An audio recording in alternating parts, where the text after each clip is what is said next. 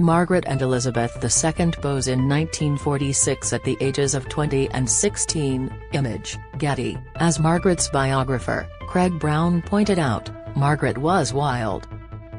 Lilibet was tidy, she'd hop out of bed several times a night to make sure her shoes were straight and her clothes tidy.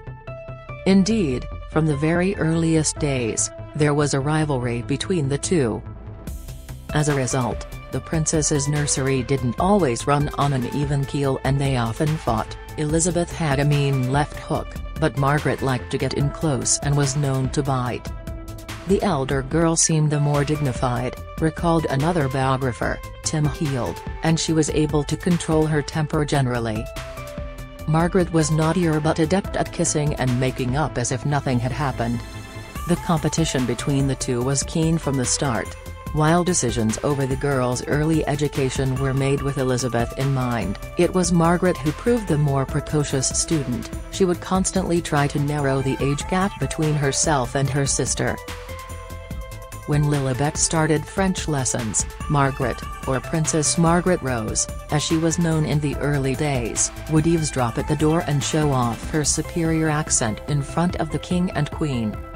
This led, in the early days, to Lilibet acting younger than her age. Margaret told her, "I wish Lilibet could get away from the little girl atmosphere that Margaret inevitably gives her," noted their friend Alethea Fitzalan Howard in her diary.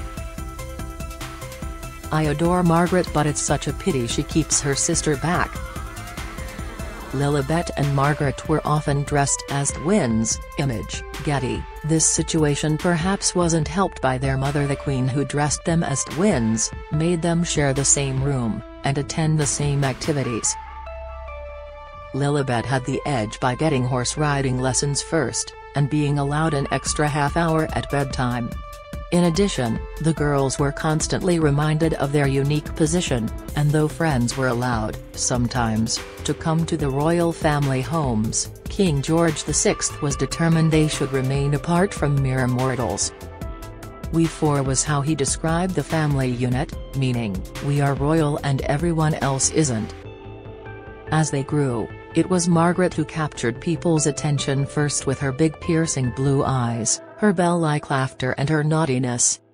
She resented the fact that Lilibet, as future sovereign, was now getting extra lessons and would find ways to draw attention to herself by, for example, disappearing and sending her parents and staff into a near panic until she appeared nonchalantly from hiding. She would shatter her father's anger by making jokes. On one occasion, she asked him, "Papa, do you sing God Save My Gracious Me?" She could twist him round her little finger, recalled one courtier. Elizabeth responded to Margaret's antics with exasperated tolerance, writes their joint biographer Andrew Morton.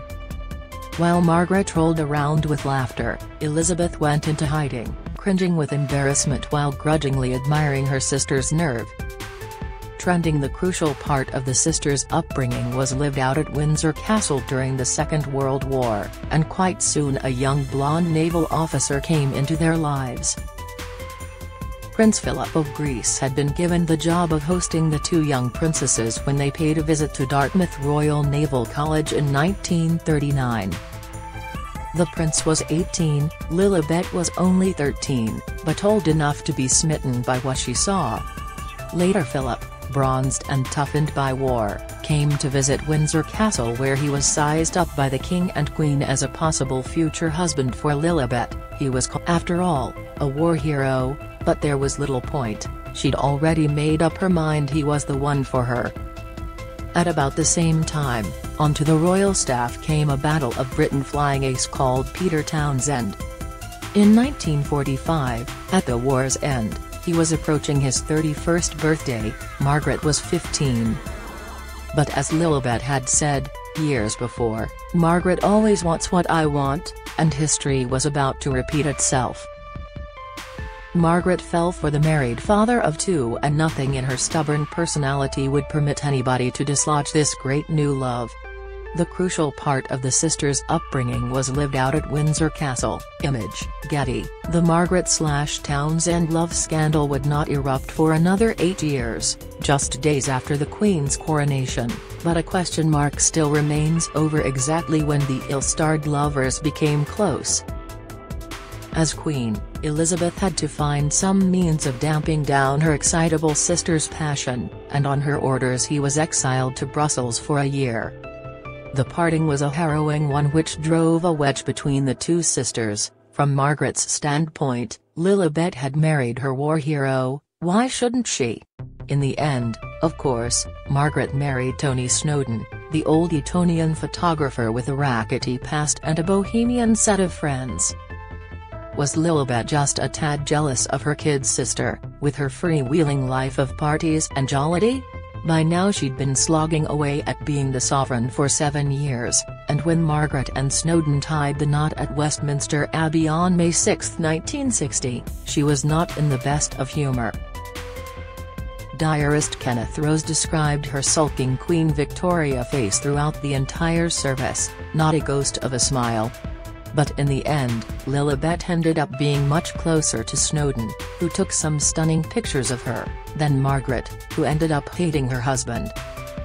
Margaret in 2001, with her husband the Earl of Snowdon in 1967. Image, Getty. The Roddy Llewellyn affair which supposedly broke up the royal couple. In fact, Snowdon had hardly led a blameless life during the royal marriage and was as much to blame, Lilibet approached with caution.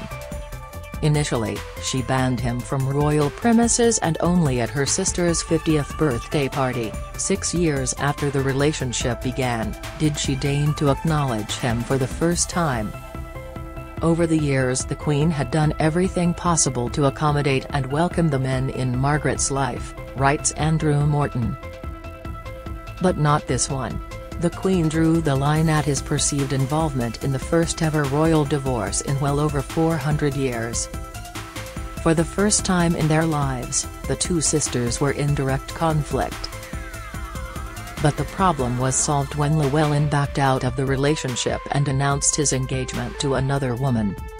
"I'm really happy for him," Margaret lied. "Anyway, I couldn't have afforded him much longer." Margaret, the roistering, wayward, imperious kid sister of the Queen, never quite got over the fact that she'd always come second, and throughout her life would keep her waiting. After falling by accident into a scalding bath while on her holiday island of Mystique, Margaret's health deteriorated rapidly and soon she was confined to a wheelchair. Her eyesight started to fail and eventually, she became blind. To fill the days, she would get her long-suffering lady-in-waiting Lady Anne Glenconner to read to her and she would listen to the radio. One day Elizabeth came to visit her sister and stayed to tea. "I stayed in the drawing room so they could have some time together," Lady Anne recalls, and the Queen went off to the bedroom to find Princess Margaret. Quite soon after she'd gone in, she reappeared. "I asked if everything was all right, but she replied crossly that it wasn't. Margaret is listening to the Archers and every time I try to say something she just says SSSSSSH." Lady Anne was unsurprised. Margaret's defiant streak extended to her sister, even though she was the monarch. Margaret's funeral took place in February 2002. Image, Getty. "I always noticed that she had a very subtle strategy for one-upmanship, which contributed to the constant bickering that went on between her and the Queen Mother. Ever resourceful, even in these tricky diplomatic circumstances, Lady Anne told the Queen to come back with her, strode into the bedroom and switched off the radio. She poured tea and got the sisters talking, then quietly withdrew. It was to be one of the last conversations between the sisters, and it nearly didn't happen. Margaret's funeral took place at St George's Chapel, Windsor, in February 2002, 50 years to the day since her father's funeral in the same place. It was to be the last outing for the Queen Mother. Less than 2 months later, she died at the age of 102.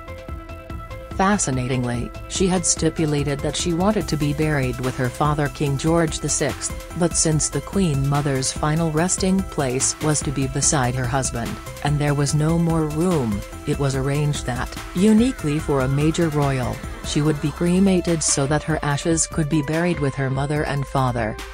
Her sister, the woman she jousted so competitively with all her life, would have altogether a much grander end to her days.